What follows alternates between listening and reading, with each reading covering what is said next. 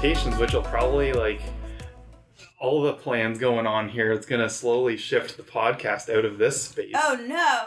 Oh dear. Unless, I don't know. Because I don't know where I'll store everything now. Yeah, that's true. Well, because the closet... Yeah, we've got a lot of stuff going. We're sort of... The plan is to do something different. We won't disclose it just yet. Yes. Just in case.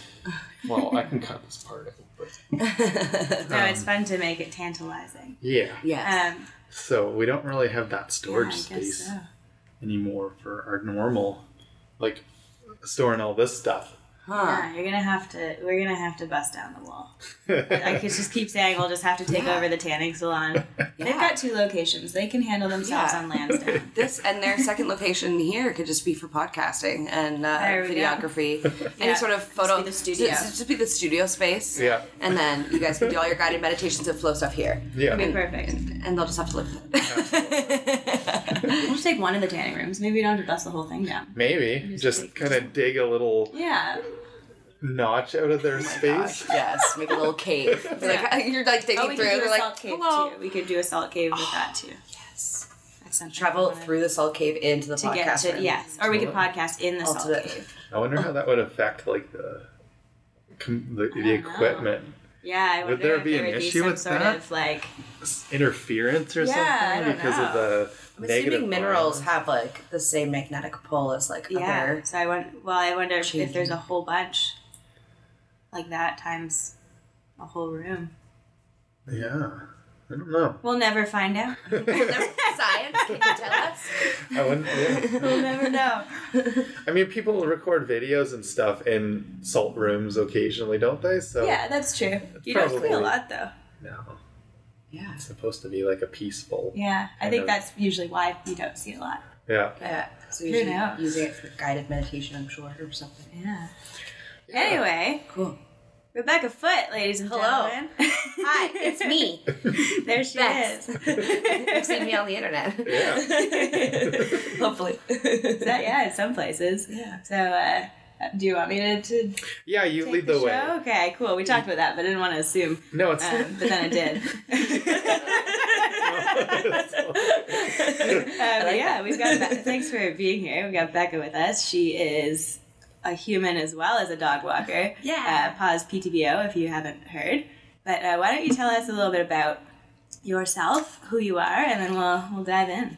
I am a wild lady, definitely free-spirited human being that just likes animals, and I think that's kind of where like the dog walking stuff started for me. Anyway, I think it's a lot of who I am, and that's kind of been really translated into why I'm doing this in the first place. I just like animals. The end. Like that's kind of like Beka, the animal person. Period.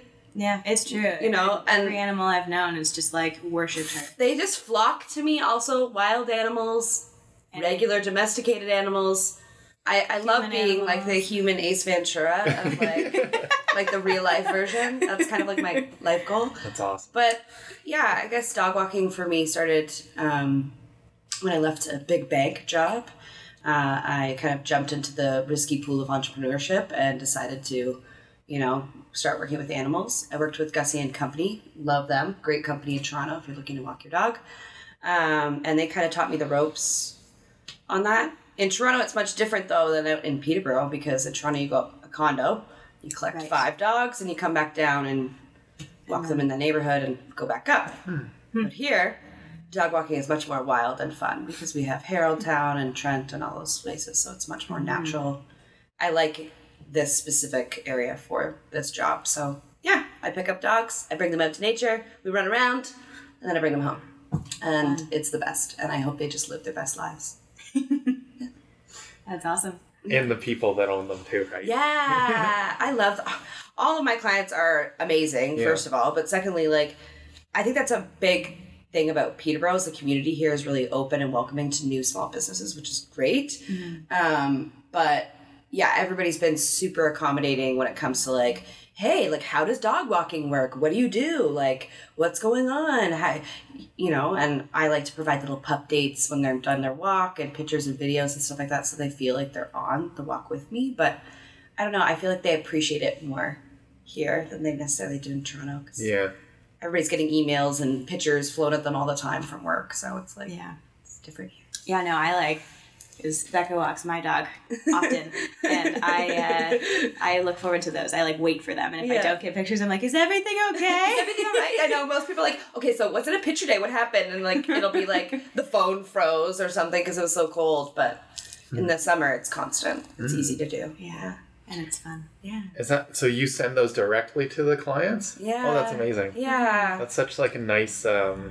You get everything. You get like poop updates, not pictures usually, but just how much texture. Yeah. If it was a bad day for poops, or if it was a good day for poops, or if they didn't really pee, or if their pee was a strange color, it's a lot of you get it all. A lot of information. It's nice with emojis. It's a lot with emojis. Oh, very much. Often. My like signature brand is that I'm littering everything with emojis. That's a good word because you get like the little sprinkles for pee, you get a poop emoji for poop, you get sunshine for a nice walk, like you get it all. It's awesome. Yeah, I like connecting those things. It's fun. That's awesome though. That's I mean, clearly that is something that will set you apart for sure. And I hope so. It sounds like I want to experience that. Our dogs don't walk. They're like 5-pound Pekingese their legs that are like live this inside. Yeah, well, and they would probably get out in the snow and be like, okay, so this 10 minutes was nice. You carry me now? Yeah. Like Not even 10 minutes. More like, especially Mishka, it's like just a she just likes to stand. Yeah. Oh. And sniff everything and not walk. This was a nice sniff. Can we go back inside, Dad? But no, that's is that like, does that come naturally to you? Is that just, or did you learn that sort of customer experience kind of stuff somewhere? Or? Yeah, I would say like I've worked in a million different industries before this too. So like Starbucks was probably my first one. It was my longest one for 10 years. And I would say like I very much will attribute a lot of my customer service based skills from them. Because they teach you that exactly what the customer wants is exactly what the customer gets in that type of way. Obviously it's Starbucks. You've seen the side of their cups. They have so many different ways to like modify things, right? Yeah. And I think that environment really cultivated very much a customer service person in me from a very young age. It was one of my first jobs. And I carried that definitely throughout everything else since. It's been, I don't know, it's been a good experience in that way, I think. But dogs are also like easy to talk to and like easy to deal with most of the time. So it sounds silly, but I talk to the dogs the same way I talk to the people. And I think that's definitely also what sets me apart is that I bring that like customer service thing all the way down to the dog level because I don't know, I think that they appreciate it. And I think they do. And that's what owners do, right? Yeah. They want that experience.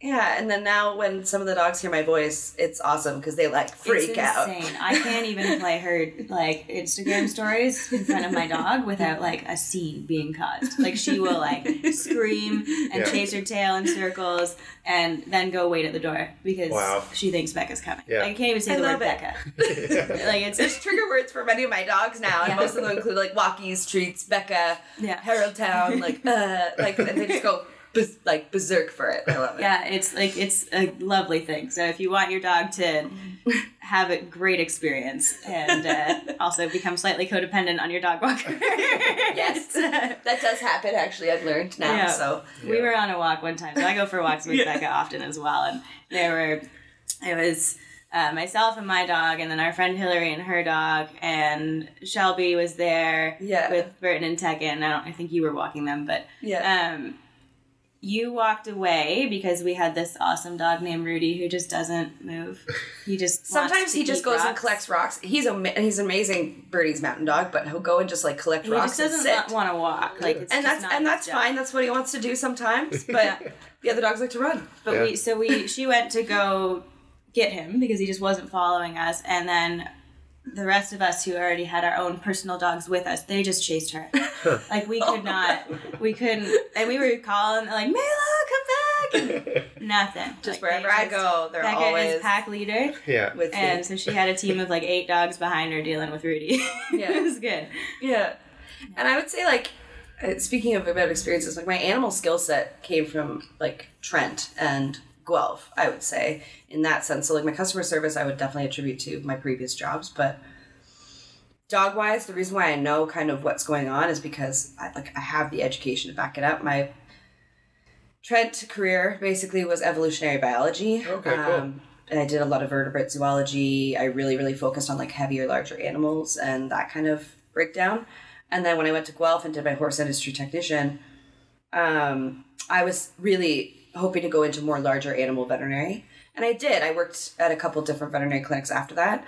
But that aspect of animal work is very much surrounded by illness and death in most cases. So it's like not the greatest way to experience animals, where I feel like this, I'm out there, I'm with them, I'm living their best life. I get to see them in their prime. I get to see them like running around the snow and enjoying finding new sniffs and like, or as I call it, checking their mail, because we always go on the same trail, you know? And I don't know. I feel like the educational background really has helped me also set myself apart from many other dog walking services, because they're out there. They're easy to put together. It's not hard to walk a dog, but to know all the cues and first aid stuff, I think there's a lot behind that.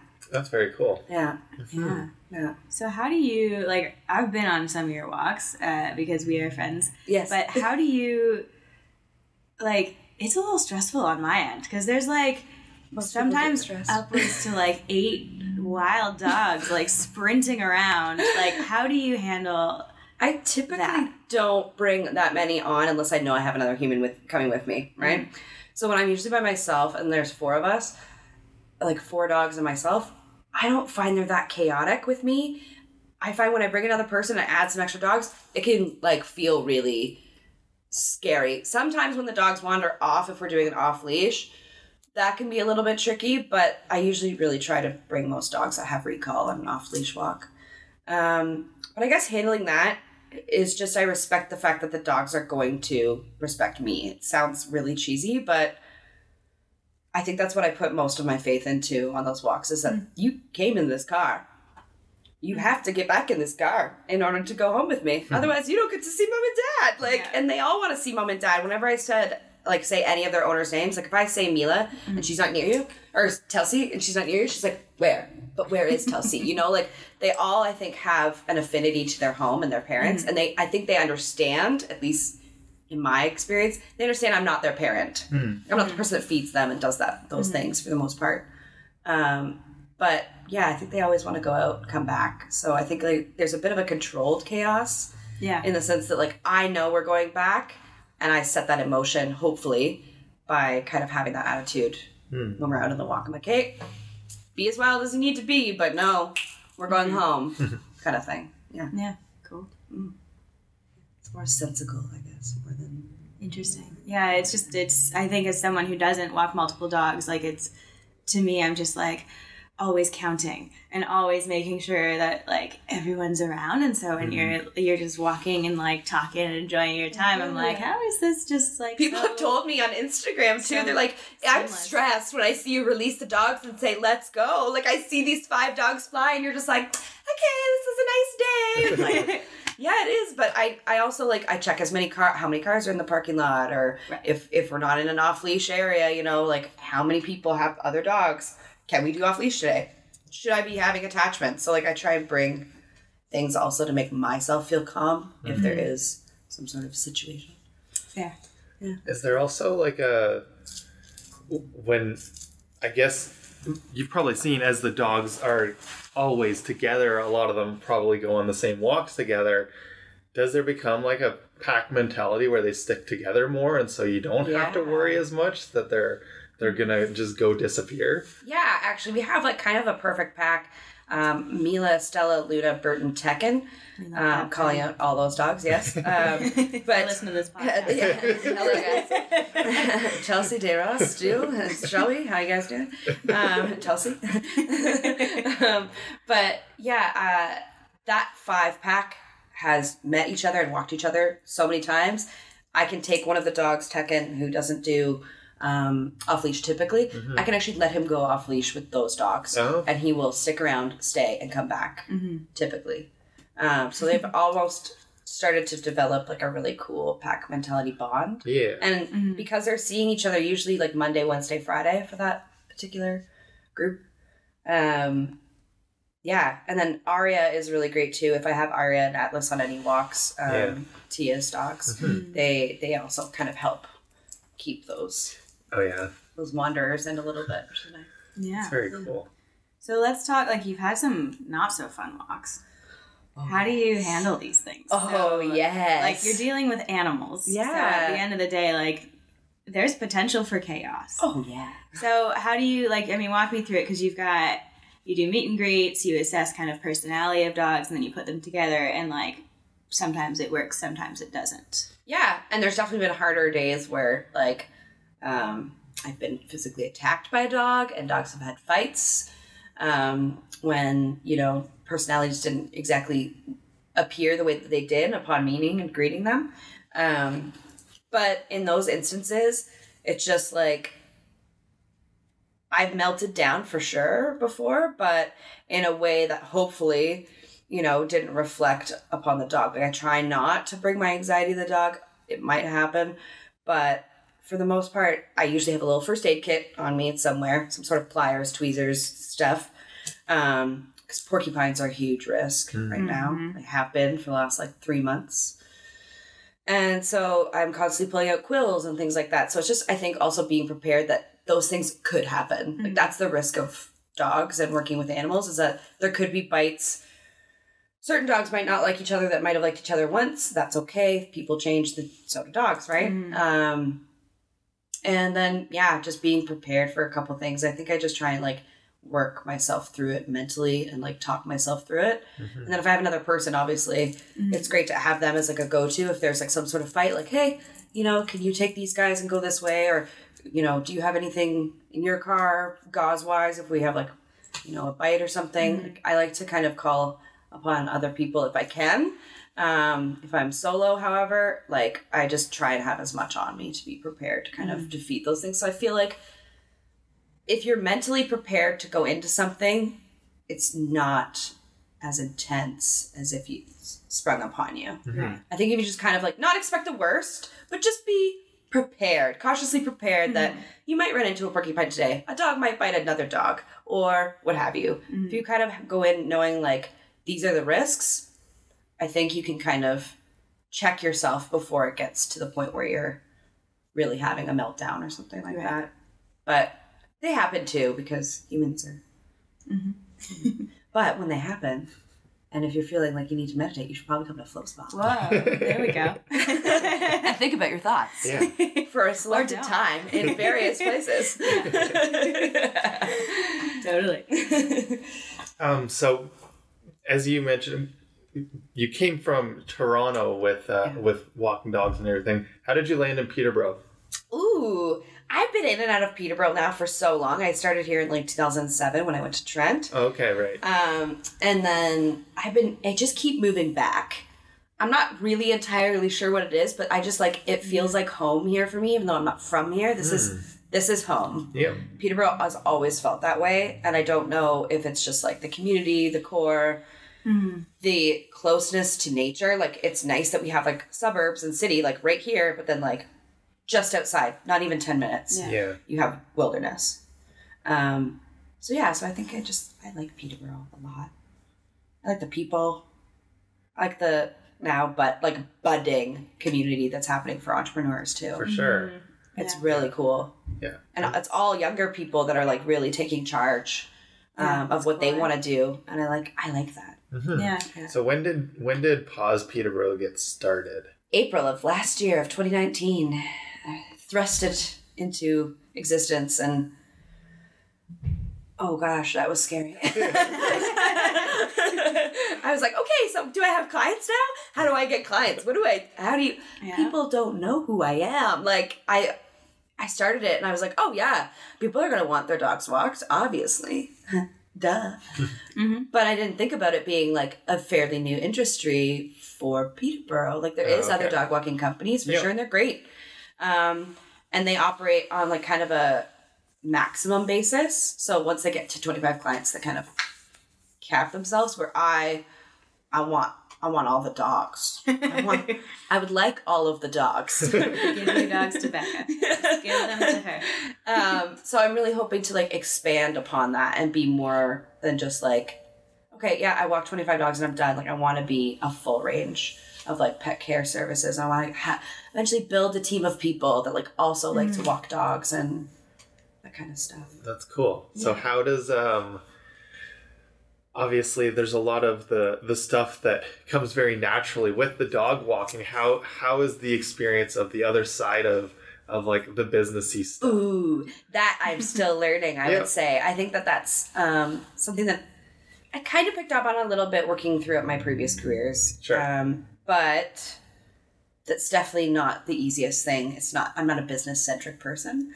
I'm a people person. I'm an animal person. So like the business administrative organizational stuff, not my biggest strong suit, but I'm learning. And I like the challenge that presents. I like learning new things. And I like that this is an area that I'm not extremely comfortable in. So like I like getting comfortable in the uncomfortable. Mm-hmm. That's a fun challenge. Yeah. Yeah. Cool. My brain just left me. Bye, brain. See you later. See you later. Yeah, have a great time over wherever you are. Well, I've got another question with that shoot. because it seems like a topic that you get quite passionate about is like the supporting of local business. I love that. And maybe talking about the dichotomy of like what's a true local business versus an MLM. I love this question. Oh, RJ, heartstrings. Thank you. Yes. Oh, yes. Build this up. I love this question. So just as context for anybody not familiar, MLM is multi-level marketing company. Yes. And so we'll probably get into some examples. So oh yes, I've been a part of a few actually. I think that's why I have such a strong, passionate pursuit to actually support real local businesses where I know you're the owner of this business and you've put it together with your own two hands, because now that I've done it also, I see how hard it can be and how many challenges you can get presented with. And with those kind of mail-in multi-level marketing companies where they send you your like box, your starting box with all your stuff in it that you may or may not have had to purchase for $500, $1,000, $1,500 to get all that product to start your parties and stuff.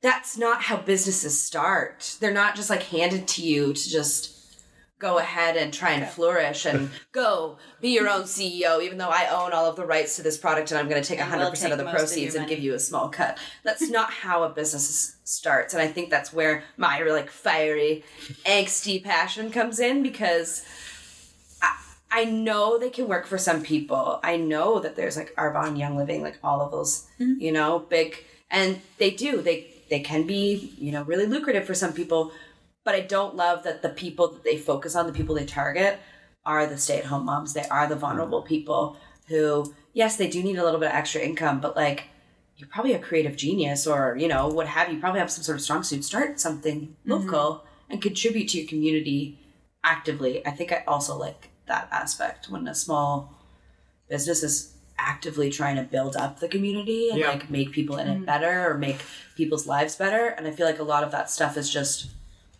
consumer product. You're just selling consumables to people.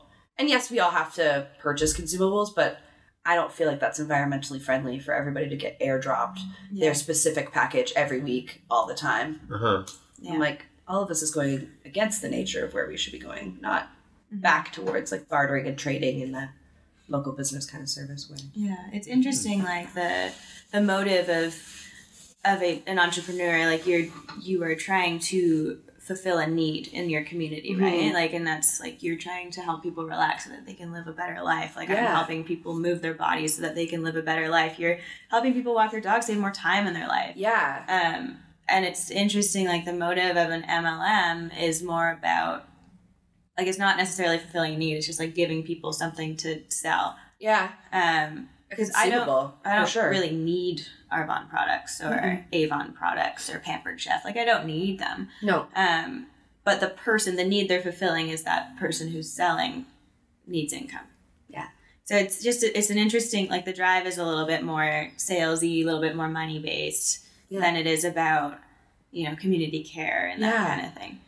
Yeah, I think that's how I've separated them as well. That's a good point. It's how do you fit and help the community, or how do you just give people a small amount of income to be able to spend into the community? I don't know. I feel like it's the teach a man a fish kind of thing, right? It's that whole old saying. And I don't know. I just don't feel like the intentions behind an MLM company are to really build up. I think it's really just to get out mass product and have that that look. Oh, I know 3 friends. So my 3 friends can also sell Arbonne, and then I'll be above them, and then, and then I'll get their earnings. And it's well, if you look at how that works, that is a pyramid scheme, which are illegal. They've just worked their ways around doing business illegally. And I'm that's pyramid also... schemes illegal? Yeah, pyramid schemes are illegal. Say more about that. The laws against them in both the U.S. and Canada are that they're not legally businesses. They're not legally allowed. So what MLMs have done is they rebranded themselves as network marketing, especially now in the social media age. And so the way they go about it is that you don't need technically to have 3 people under you to make money if you yourself are selling all of the product. Right. So they've kind of eliminated the whole oh, you don't need other friends, but if you have... It would work. 3 friends, you get the role in. So they've kind of made it almost like a gray area. Interesting. And which, to me, any business that has to go about, being successful by avoiding a bunch of clearly in place laws to exist, I'm you probably shouldn't work for them. It's probably not a good business. We talk about that a fair bit here. Just the idea that what's the energy behind your drive? Is it a little bit gray or dark, or is it light energy? Are you actually attracting people out of love and joy, and the fact that what you are actually offering to people is something that you're passionate about, right? It's or is it avoiding things and running through the maze, hoping that you'll pick up some bags of money on the way? Yeah, and I think that's the other aspect, is that they're very targeted around income. That's a really big thing. Money is their center. Yeah. And I think when money is your center for any business, that's the only thing that you're really, unless you're a bank, and that's your, language, it's probably not a great motive. I know that we all need money to live, but part of the system, but that your motive should be to make the community better through wellness and through mindful meditations, or through, movement and working on yourself, or through giving yourself more time during your day to spend with, your family, or doing the things you need to do. I don't feel like money should be the center of your business drive. No. It just, we talk about that a lot too. Oh, hold on our camera. Hi, camera. That's really cool. I'm still really impressed that you did that. I was we just need a remote turn on or something. Well, I could actually do that. That's actually a good idea. I could just set up my phone as the remote to is reset. it a Bluetooth one or whatever? Or wireless or whatever? Yeah, there's Wi-Fi with the camera, so you can actually control it. So I'm gonna try that next time. You're good with all this techie photo stuff too, eh? You have a lot of side ambition, and you can push cars straight out of ditches. I hear you can just it's funny. So RJ's a magical human. I think I do a few things. He's got a few skills. That's true. And more time in the day than most people, I do believe. Based on we were talking about that yesterday, where I was just I was looking at my schedule, being I don't get how people work 40 hours a week, because this week I guess because my days are so spread out, and my field of work, you can't really qualify it on hours, because there's so much background work behind it. But I'm I only have 37 working hours, and then a million prep hours, but I don't count that. And RJ's I work 80 hours a week, and I still have so much time to do stuff. I build lights and know how to do operate camera setups, and I have all sorts of cool tech things. Yeah. And I can lift everyone. So also, if I need to, I can just pick everything up. Maybe that's what it is. Maybe his mental health and physical health are strong enough and connected enough that I can pick stuff up, so I can mentally pick everything up. It's true. Kind of how it originated. That's what. Yeah. Is that where it came from? Yeah. I cool. would say so. Yeah, it started with the building of the physical strength, and then I realized that basically all skills as you said, like the drive to learn new things. Like once you figure out that whole like growth mindset, and that you kind of everything's a learning opportunity, it's just like the more that you learn, the more it kind of like weaves together into this crazy network that everything starts to make more sense. So yeah, I think you also just, let's have a little worship, RJ. You also like don't discredit your brain capacity, because like the amount of information you take in on a daily is like, I know that that's a practice muscle thing too, but I think that your memory is exquisite. Like you can remember that we talk all the time about like, we've listened to the same podcast and I'm like, with that guy, and he'll say first and last name, like, and I'm like, yeah, was that the name? Like, oh yeah, very good recall. I think, I don't know. I still think some of that's like very learnable though. It is, absolutely. It's a muscle you practice. And I guess there is a practice, but the name thing, actually, I have to give a lot of credit to Josh for that, because he's so passionate about the name thing, and that's from his sort of overarching business go-to book is How to Win Friends and Influence People by Dale Carnegie. See? And names and titles. Names, titles. And content. Names, titles, content. Got it all. And so it is, I don't know, but it's funny that like that doesn't really relate to the books and stuff, but it just, I guess it's just how I schematize where things come from. It's great though. It's very handy.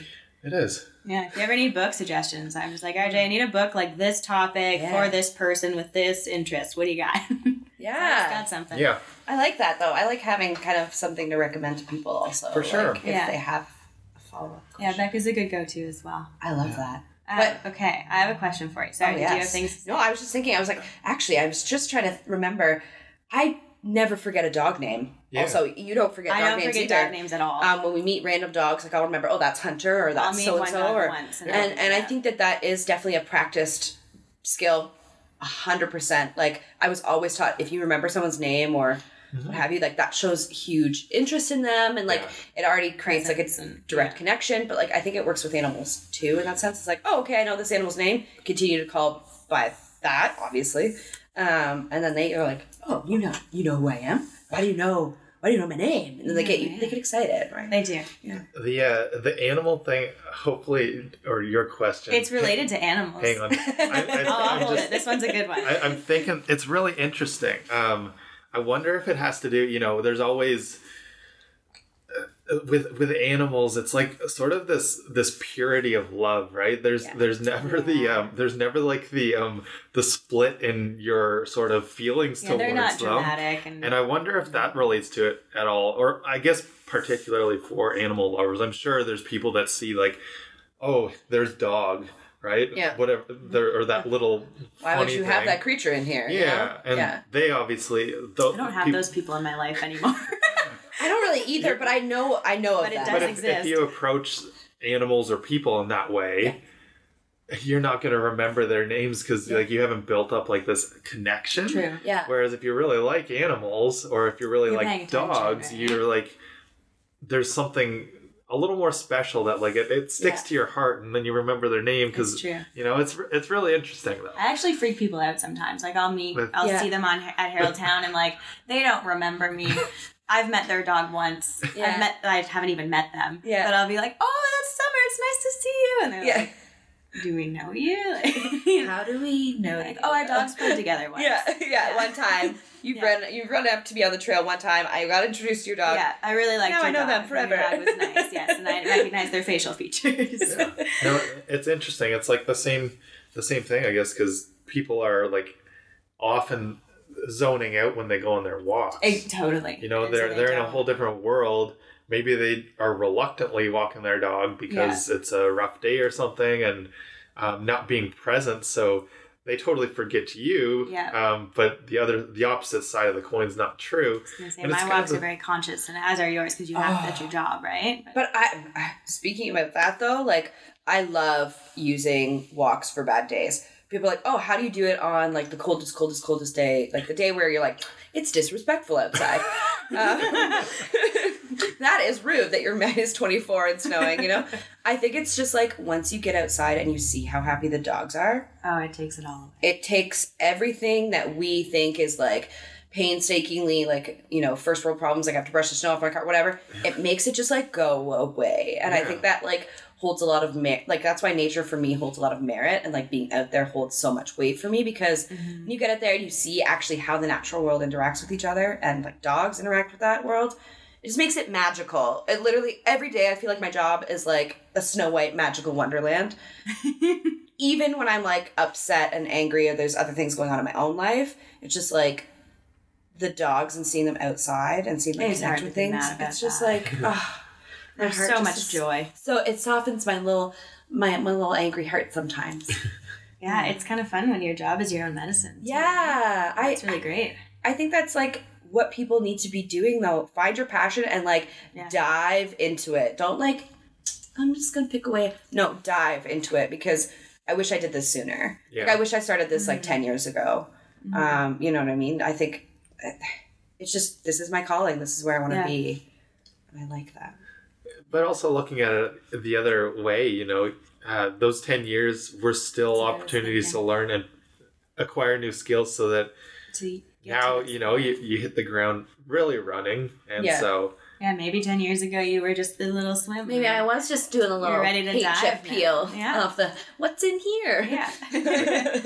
I often feel the same way about getting started, you know, when I did, but those like basically 10 years of reading different books and learning things sort of built up whatever the stuff in my brain, so that I was kind of ready to get going too. Yeah, so you feel prepared. I was going to say, because there's a lot of anxiety around starting a business. Like, for sure, there's a lot of fear, but if you have that, you know, you can kind of trust fall into your own knowledge or your own community. Yeah, it helps a lot. Yeah. Yeah. Well, yeah, I think you're right. Actually, like realistically, I wouldn't have had all the skill sets or probably the calmness through the chaos to deal with some of those like anxiety days where like the dogs are wildly being, you know, really attacking those spiky cats, aka porcupines, and like, you know, I think you're right. Like maybe I did have to go to Guelph and learn a couple like different like first aid things first, or have to read a certain book about you know, animal behavior in order to kind of understand those things. So yeah, I guess this is the time is now, universe. Thank you. Thank you for this welcome abundance of wonderfulness. Yeah. Okay.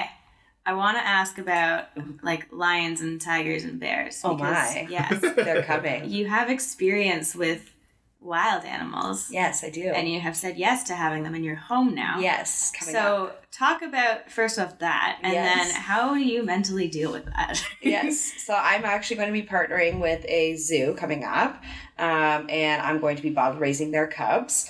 Bears, lions. Yes. So lions, wolf cubs, and tiger cubs in the new season, in the spring season. And it's definitely going to be some work, because I also have animals of my own. I have kitties, and I'm adding another kitty shortly.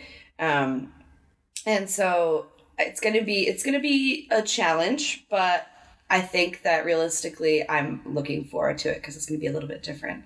But what has to happen in zoo rescue animals is they have to be handled by people, because they generally are not going back to the wild, especially as a rescued animal. They usually no longer can survive off of natural instincts, right? So having them in someone's home, bottle raising them, is like a huge feature of like how they'll grow up in a closed habitat, really, right? So I'm partnering with them, and I'm excited and a little nervous. I've done it before, but I'm excited to have like a lion cub in my house. Not everyone can say that. It's true. And their claws are intense, and they do have definite killing abilities, but not yet. So like when they get to a certain age, they no longer go outsourcing to people's homes, but you have to have certain certificates and certain things that you do to be able to handle wildlife like that. Like, what does a day look like? Like, what do you... You get up, typically those days I won't be able to, obviously, walking dogs. Okay. It's probably going to be on the weekends as of right now. You're pretty dedicated to that. Yep. Yeah, okay. It's a 24-hour watch. It's like a newborn. Oh, I see. Okay. It's like a newborn, for sure. You're feeding every 2 hours. You are, watching constantly. You're watching play. Yeah. I can't leave my house, obviously. And then you return. You have a wild animal. Yeah, you return the animal. It's a 24-hour stay. And do they use the bathroom outside? Yeah, they do. Oh my gosh. And their poops are like dog poops. You pick them up in bags? Yeah. You have to. Yeah. And it's like they're not the nice dog poops either. No, so I believe that. I'm excited baby. that hopefully there'll be a little bit of snow left on the ground, so it's like a little easier to pick up. But what a time! Yeah. So you've done it before. Yes. Like I would be scared shitless. There's a tiger in my house. Yeah. Like how do you get? Why are you so brave? Like what? I think it's because I've always seen this even when I was a little kid. To me, all beings are beings. Like I think that's why I was vegetarian from a really young age. I had really struggled with the idea that I would eat my friends. Like I was like, I don't want to eat my friends. Like we're the same. We have the same value. So I think because I feel like a tiger is just a wild dog version of dog. Right. That in my brain, I don't equate it to like some sort of strange exotic thing that shouldn't live in my house. Right. I'm just like, oh, another guest here. Perfect. Hi, wild guest that could probably kill everything. But like, I don't know. I think it's just the mentality that I'm looking at it with, in the sense that it's just another four-legged animal. The scariness of it is definitely built up in the adult version of this animal. Also, I don't know that I would have I don't know that I could go like Mike Tyson and have like a straight up tiger just like living in my house. Although that would be cool. It would be a little bit. I would love that. I'd be like, yes, I am the tiger woman. Like, but I would use that to my full advantage. Yeah. Maybe we can take your tiger to Haroldstown together. But that's just it. I think I removed kind of the exotic idea from my brain to kind of manage the situation. Just like, okay, this is an animal. These are the needs. It needs water. It needs food. It needs to go poop, pee, whatever. And it has to sleep. And it likely has to play. So if I could manage those things. How do you play with a tiger? Yeah. How do you play the same way you play with a cat. No way. The same way you play with Frank. Yeah. Frank's my cat. Yeah, cat. Same way Frank would play with you, that's exactly, they mimic all of those things. So like little balls of paper, little strings, laser pointers, come on. Wildly so. Yeah. That's wild. Yeah. Wow. Maybe after, raising the small ones, you'll want to. I was she's gonna adopt one for sure. It's like, this is my bear cub. Because people have them like full grown, and you see the person that's hugging their tiger, and yeah, it's like, who was that guy that? There was oh my gosh! Do you remember that? Yeah, the guy, I forget his name, but and the Whitney Houston clip, like the one where the tiger ran at him. That one? Yeah. Yes. Yes. Because they had been reunited after right. Like almost makes me cry. Yeah, this is the other thing too. Animals have a wickedly cool memory. All insane, animals. Right? Yeah. Like people are like, oh, it's just elephants. No. They all do. Like, yeah. And I believe every single time I see those videos, I'm just like, he remembered in my brain, but I'm also like, of course he did. Of course. Like, that was a huge probably part of his life that he was with that. Well, and they're so smell-based, right? And smell is such a strong memory. That's why every dog is always like trying to sniff your crotch or your butt all the time. Like, your family, or you're I've met you before. I know you. I'm really happy we don't sniff crotches to introduce ourselves. Unless you're Ace Ventura. You're going to start doing that. Yes, hello. Yes, hello. Oh my gosh. Okay. Well, that's crazy. Yeah. Can you, I hope this is not too invasive for you, but can you talk about, like, I know that you struggle with some pretty wild mental health issues. Yeah. Issues the wrong word, but you know what I mean. Yeah. That's the word they say. But, like, how do you, because sometimes that can collide with business. Like, I just want you to kind of give a little pep talk to all the brothers and sisters out there that feel like they can't manage business because, they've got some stuff going on. Oh, yeah. Like, what's your story there? Even on the hard days, it's mine. And I think that's also kind of echoing back to why I don't love the whole MLM thing. It's not theirs. They didn't build it from the ground up. You don't have... If you lose that, it's fine. It's some corporate whatever. This is mine. And so, like, if on those really hard days where I'm finding I can't get out of bed and I'm really struggling to move forward, I feel like if I let the dogs not out, like, who's going to let the dogs out? Yeah. who let the dogs out? Who? Me. Beka. Right? And so, like, I think I try and I do put, like, something over my mental health to get me out. That's my leverage. I don't know that would work for everybody, but for me, it pushes me out of my space. Because otherwise, if you're just sitting there in bed and you're just like, I can't do this. Like, I can't do any of this. Everything's so overwhelming. And I've been there and I've gotten in those spaces before. But if I just remind myself that there's something outside of my brain that needs me, I'm able to pull myself out that day. But I don't know that that's, like, something that would work for everybody, right? I just think that you kind of have to find your own tools that work for you in your own mental health. It's not just going to go away by having a nap. That's not something that happens. And you have to be serious about it. So on those days also, when I know I'm really struggling, I take things a little slower. Right. So, like, I'll move a little slower in my walks. I'll be a little bit more cognizant of, like, what's happening in my body that day. Am I having a lot of panic? Is it in my chest? Am I, like, okay mentally to be working? Because there's also, like, a point in time where you have to stop yourself and say, like, I'm so overworked and I need to take a rest day. And so I've learned that through business has actually taught me that rest days matter. And it wasn't until I got into business that I ever stopped, you know? And so, yeah, so I think realistically that's kind of how I deal with it. I try and look outside myself to get myself out. And if I'm struggling to do that, I'll write it down. Like, I'll write down grateful things. I'll just try and just be grateful. Even if it's, like, the silliest thing, I'm like, I'm happy I have a toothpick to clean my teeth this morning after my bagel. I'm happy I had a bagel. You know, like, whatever it might be to, like, get myself out of that little funk. I really try to, like, push towards that. But kids, it's not always easy also. Like, it's not always that clean. It doesn't always look like that. Sometimes it looks much messier. It's me weeping getting myself out of bed, you know? Right. But I think we have to talk about it, too, in business. Mental health in business, there needs to be more of that because it is something that entrepreneurs deal with all the time. And especially like on top of the self-doubt. Yeah. You know what I mean? On top of, like, okay, I need my business to succeed and I want, like, you know, I also like to make an income and, like, I want to be successful. And if I don't get out of bed today, like, I'm not making an income, right? Like, there's a lot of hardships that probably have to go through your mind before, you know, you commit to being an entrepreneur, I would say. But, these mental health in business, this is, like, definitely something that I wish there was more openness about in the community because there's just not, which is unfortunate. And I love places like this because we talk about it. Yeah. You know, and, like, more entrepreneurs need to talk about their hard days because they happen. Oh gosh, yeah. Oh my gosh. Yeah. Like, if somebody doesn't show, like, if I show up and a dog's not there or, like, and I'm having a bad day or, like, you know, somebody cancels on me last minute or something, like, those things can hit you too in a different way, right? If, like, somebody doesn't show up for you, it's like, oh, well, cool.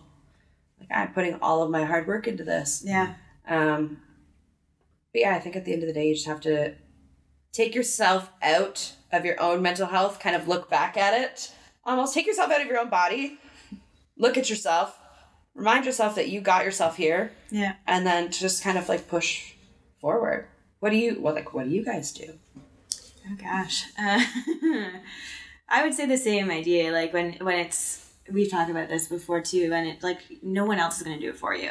No one else is going to walk your dogs for you or train your clients or help people flow, right? And there's a fine line between, like, when that becomes bad for you to push yourself through. Like, you have to know your limits. And so we always talk about self-awareness and knowing your limits and knowing your capacities. But also, I mean, RJ's got all kinds of tips and tricks on just, like, boosting yourself and, you know, those gratitude lists are big and journaling is big and that kind of stuff. And I would personally, I go to my community, like, like, RJ, I'm struggling, and he'll just, like, put me up on his pedestal, probably lifting me himself because he can with one hand, maybe, I don't know, one finger. Pushing your car off the road. Like, literally pushing my car off the middle of the road when it's not working. But, so, like, for me, I usually reach out because I really I do get stuck in my own head. I'm a huge overthinker. And so it's really hard for me to look outside of myself on my own. So for me, it's community, which is hilarious to say as an introvert, but like, I'll talk to Jordan, I'll talk to you, I'll talk to RJ, like my people, and kind of go from there and get support. Yeah. Yeah, I'll definitely ask people on a walk too if I'm really like struggling. I'll ask a friend that I know, typically like Tulsi, Shelby, anyone that Hillary, anyone that I generally would walk with or walk their dogs anyway. I'll ask them to come along with me for that day if I'm really feeling it, because community is a huge part of mental health. If you have support in that, oh my gosh, you're already like 1,000 leagues above, so many people. It's just nice to feel it like, you've got the support, you've got a place to belong. Even though your business is your own and no one else is in it with you, you still have people with you. You know what I mean? Yeah. What do you do? What's your...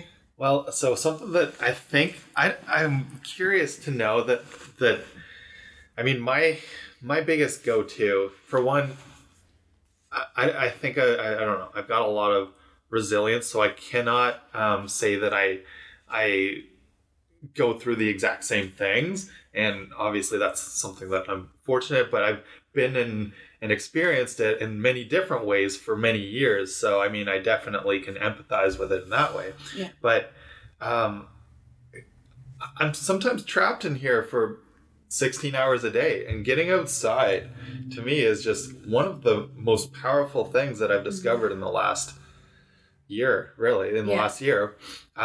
which is a unique feature of being a dog walker. And I'm curious to know, like, once you're out there, do things start to feel different? Because it's just, I know I was just talking about it on the video I did last week, but even if it's cold outside, and I just finished reading Brainwash, which has this interesting chapter on forest bathing and on the power of nature for all these things in our brain. Did you read it? Yeah. I just actually finished it last week. I'm like, Brainwash, I just finished this. Nice.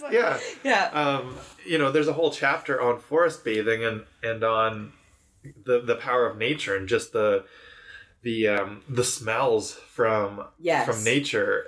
Actually, the fragrance can actually pass into the blood-brain barrier and alter your brain waves. And so there's a lot of power to being outside and not being stuck inside. Or even plants. They're talking about how plants make a big difference. Plants are huge. And I love the resurgence right now of I love plant goals in Peterborough. I will send people there all day. They're amazing. But plants, I love people are being plant parents. They're in everyone's homes right now, and I love bringing nature inside. But you're 100% right. Forest bathing is it's a huge... The moment I get outside into a nature area, half of everything I felt that day drops. They've proven there's microbes in soil that help reduce depression and anxiety and different things, but not even just touching it, just putting yourself out in wilderness. It instantly brings you from if you're at a 10 panic, for me at least, it brings me to a 5 or a 4 just by standing outside in a wild place. And then once you get moving, then you've got movement involved too. Movement. And then there's usually, especially if it's cooler, you have some breath work sometimes you have to do to work through some of those changes in weather and stuff. There's so much out there that's good for you. And I encourage people constantly. I'm have you been outside today? Have you been outside? I used to hate winter. It wasn't until I started dog walking that I even owned a winter pair of boots or a coat. I didn't know. I would go from my work in Toronto, because in Toronto you can get everywhere underground. Yeah. I'd literally go from my house onto the subway. I'd go underground. I'd be in work all day. I would come back and I would return. And if it was winter, I would not step outside. That was my commute. That was it. And I'm sure that's many people's commutes. When they get up in their house, they get into their car, still kind of indoors, then they go to their office, and then they return to their house, and they're not going outside at all. Yeah. And they're probably so disconnected from that outdoor space. Yeah.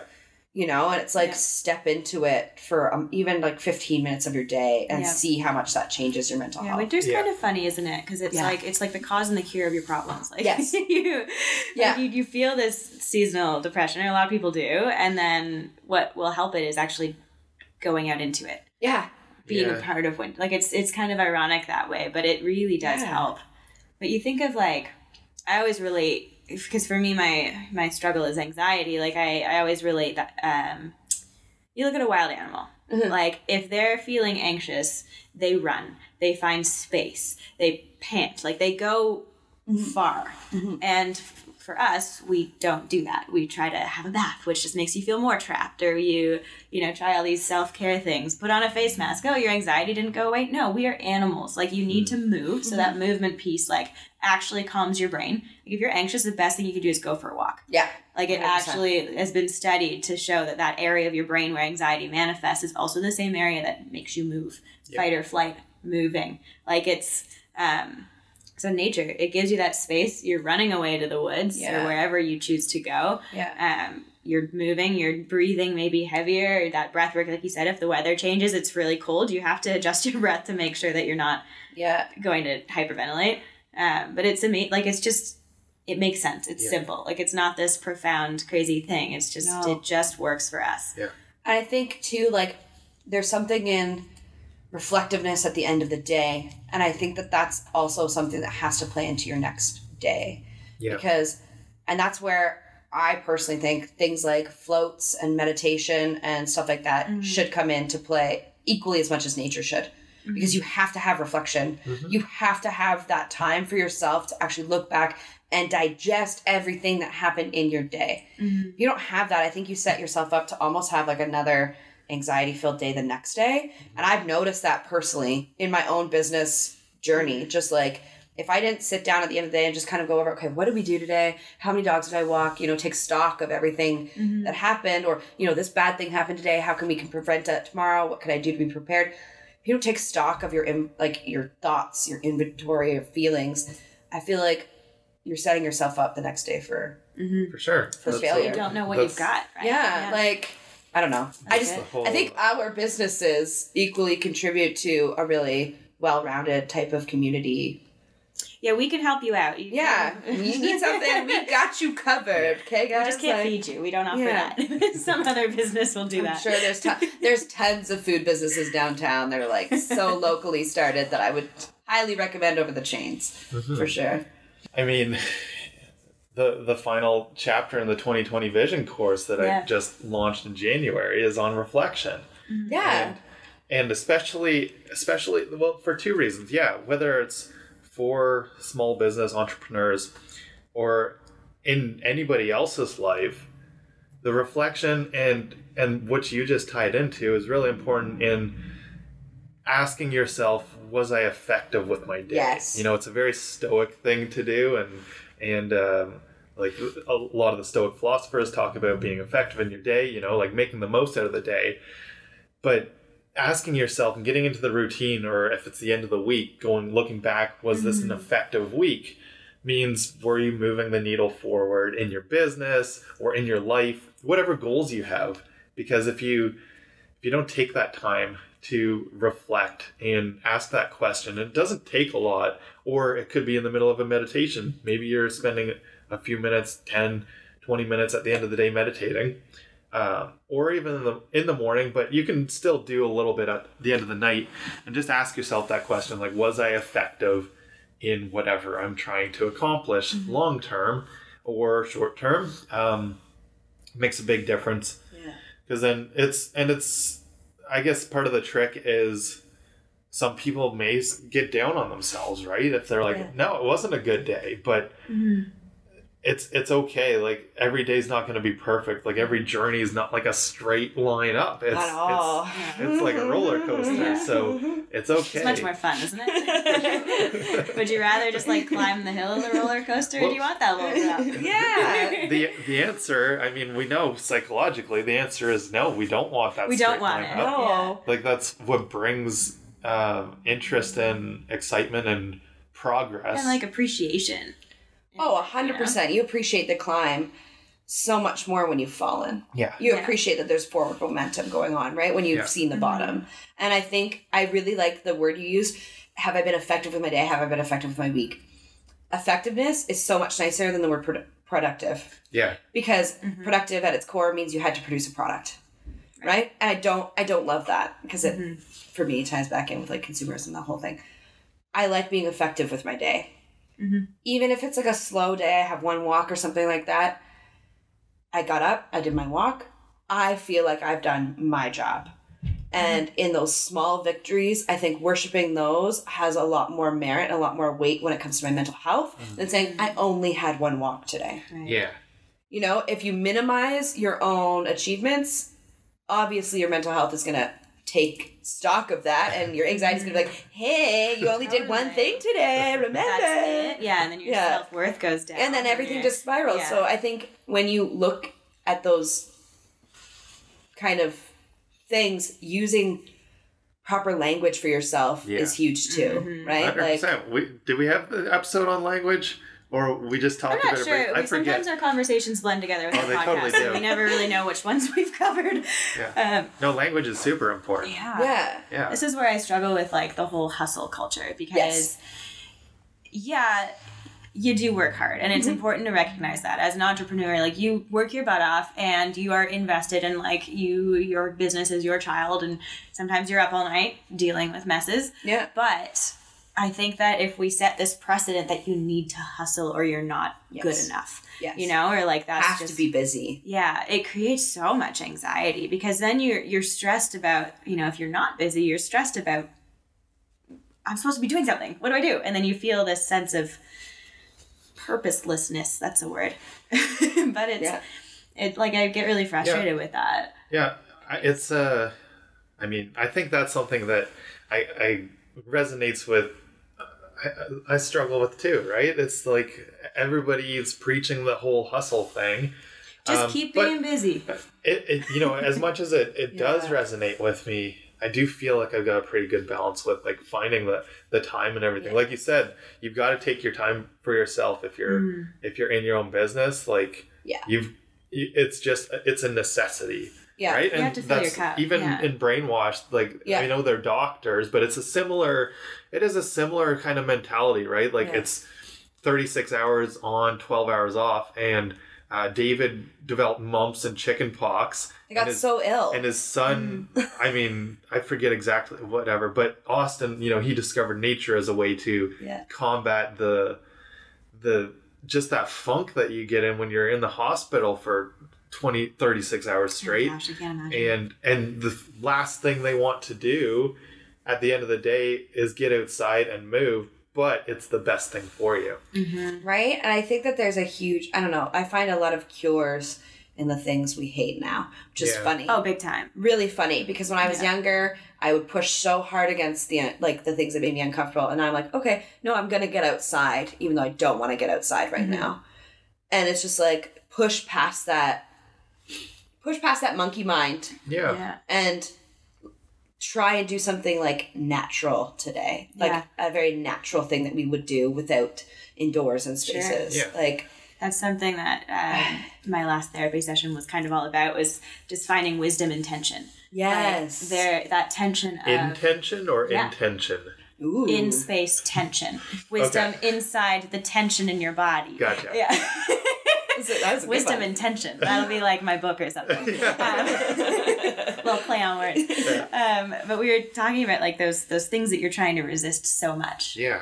Like there's clearly something there. If you feel like you even need to put energy in either direction towards it, right? Yeah. Like there's something that you need to look into, so that I don't want to go outside. Why? Because you think it might take you out of your bad mood, and then you can't have this misery loves company thing anymore? Like, is that what it is? Usually. Yeah. Or, you know, this helplessness of like, I don't have time to go to the gym. Yes, you do. Mm-hmm. RJ works 80 hours a week and works out like daily or whatever you do. Like I go for walks daily, but like no, it's three times a week is the balance that I've figured out right now. Plus you do Pilates and that's true. Like you're moving a lot. Like there's no excuses for that. So for me, it's finding out why is there tension in your body? Why are you resisting this thing? Sometimes the actual resistance is like, this is bad for me. Yeah. You know, like this is not for me. There can be things that aren't for you and that don't fit, for sure. But if it's just like, that tension of, I don't want to go outside because I'm very comfortable sitting on this couch and I'd rather mope. Like, that tension is there telling you something about yourself. Yeah. You know? And I like to remind myself too, like, Beyonce has the same 24 hours in a day. She also has an entire team of people You know what I mean? Like, she has, like, massage therapist, she has trainers, she has a nutritionist, she has probably a personal chef making her meals. So, like, her day is really...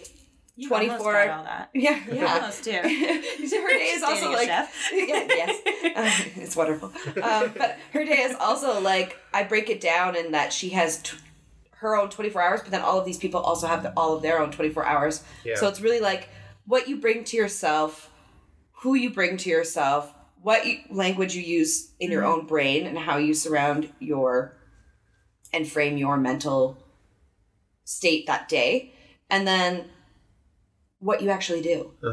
I don't know. I feel like those things, if you can kind of like control those things in a way, or you can not control, I don't like that word, but if you can, what's a better word than manage, control? Maybe? Manage, yes. Manage, maybe. Kind of those things. I feel like you're set for the day. Like, yeah. I don't know. It's just about supporting yourself, I think, at the end of the day. Like, where do you need help?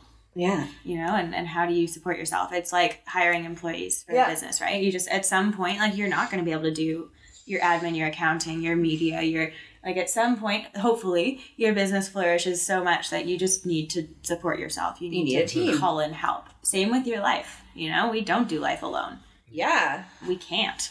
Like, try it. It's lonely and you get depressed, like, real quick. You need people, introvert or not. It's been proven, too, like, multiple times that, humans need connection. Yeah. We need that. Yeah. And whether it be, to me, that, like, speaks beyond, like, person to person. It's like, we need connection to animals. We need connection to the land. To me, going outside is, like, there's an odd ceremony in it. Like, a really beautiful, like, ceremony, and just going outside and being with nature. And not having to take from it or anything, just, like, just existing in it. Yeah, be part of it. I think it also makes you feel small in a good way. Yeah. Definitely does. Not like it makes you realize that you are just really one part of like a huge interworking. And I think making something bigger than yourself can help you get out of some of those mental spaces too. Yeah. Yeah. Our friend Tony Francis. I love Tony. we send like pictures of space to each other a lot. Oh, I love that. He's got his favorite picture of all time is, I think it's called the pale blue dot. Yeah. With Carl Sagan's quote? Yeah. But I also just discovered this one of, it's a photo that's, I think 900 million pixels, and it's got like 3 billion stars in this one photo. Oh, cool. That makes me shiver, and I don't even know. You can basically like zoom in infinitely and it's still perfect. Oh, that's because cool. it's like, compared to like our iPhone, it's I think like 900 times more pixels than an image. So it's probably about I think like a 30 gigabyte image. That's like my whole storage capacity on my phone. Yeah. Oh my gosh. I can have that one picture. That sounds like really cool. I love the idea of infinite space. That's like a whole other topic. But like, that to me sounds like the most beautiful thing you could look at when you're feeling mentally low. It's really cool. So I'll link it in the description so that everybody can go and check this really amazing image out. Awesome. And but like often, because I'm here throughout the day, a lot of my walks are under the stars, and it's exactly that feeling of smallness. Oh, I love that. Cool. When it's not like gloomy overcast in the winter, but there are a lot of winter stars are awesome though, because there's no color distraction, right? Like everything's just gray and white, and so you look up. I also love the moon. Yeah, she's so pretty. Yeah, the moon is so nice, and like the last couple of days when it's been full, it's been like just absolutely so clear, and you try and take a picture on your like little phone, you're like, this is not doing anything justice. That's what I love about the moon. That's also what I love about it. Like, she won't show herself. No, the sun and the moon to me, it's just like if you get out and you like look at them, like get to experience them, I feel like there's also like a connection there too, because it's not something you get through photographs. You have to be there to experience it. For sure. And I love that. That to me is like the connection I feel in nature is also like how we talk about religion sometimes on here, but like I believe that the God force is just what we call love. And I think that when you're connected to nature, like when you're actually present and you feel that the earth is supporting you and the trees are nourishing your lungs and the moon is watching over you, like you feel that, and it's just like, I am small, but I am so cared for. Yeah. Like that to me is the deepest experience of love that I could get. Yeah. Which is, that's why I like nature. Yeah, I think so too. Dive into it. I think it has a lot of weight for me in like many ways, but I think getting outside, I tell people constantly whenever they're telling me they're going through something, I'm like, have you been outside lately? And they're like, yeah. What? Why? Let's go for a walk. Why are you asking me this? I'm like, no, I just mean like, when was the last time you were outside? Because like, you can really get trapped in that indoor lifestyle that clearly is not made for us, I don't think. I think that's why there's been so many increases in mental health awareness and issues and things like that around, because we're not doing anything natural anymore, really. Mm-hmm. Unless you force yourself to. It's a choice at this point, Yeah. Tony Robbins has, it just ties in really nicely. I want to like throw this in there. Mm-hmm. He's got this really, it's quite comical, this sort of rant about our boxed life, and so kind of like with this getting into wilderness, getting outside thing, being what we need compared to, he talks about we sleep on our box in our little box house. Yeah. We get into our box to travel to our box job where we have our box lunch and we look at our squeal. Like listening to this, I'm like, I hate it. We like talk to people on our box and then we, get back in our box and go home and sit down and watch TV on this box. Oh no! So, it's giving me anxiety hearing you talk about that. Like you're right, though. It's true. I think that's why that's why it's powerful that it came to mind about this. And that's what I call my dog's crate is her box because she hates it. It's like it's her little room, but and so that's the. That's the whole thing. So like, get outside of that box. Yeah, get outside of your box, guys. Like, come on. Yeah. Nature shapes. I think that's the thing. Nature has so much cool art also available for you. Like if you walk through Haroldtown, there's like entire sections that feel like you're in a different movie set. If you walk through there thinking you're writing like a novel for like J.R.R. Tolkien or something, or like take a walk through Shack Wacky. If you're part of Haroldtown. It's just there's so many different.